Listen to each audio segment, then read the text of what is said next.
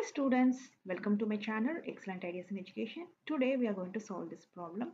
In the given figure, AB is parallel to CD. So AB is parallel to CD.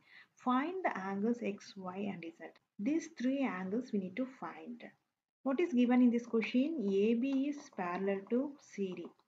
Angle X equal to angle C equal to 35 degree. This is alternate angle. So what is X value in this case? X is 35 degree. So this is 35 degree. Next, what we need to find Y. So we will take this triangle. Triangle BOA.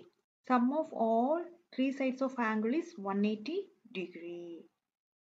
Angle X plus 75 degree plus angle Y is equal to 180 degree.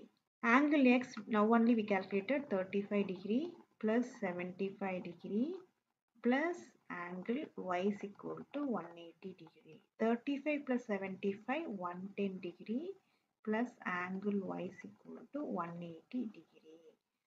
Y is equal to 180 minus 110 is equal to 70 degree. So Y is equal to 70 degree. Now we will find Z. So how we will find Z? Angle A is equal to angle D. So angle D is equal to 75 degree. So this value is 75. Angle D is angle Z is equal to 75 degree.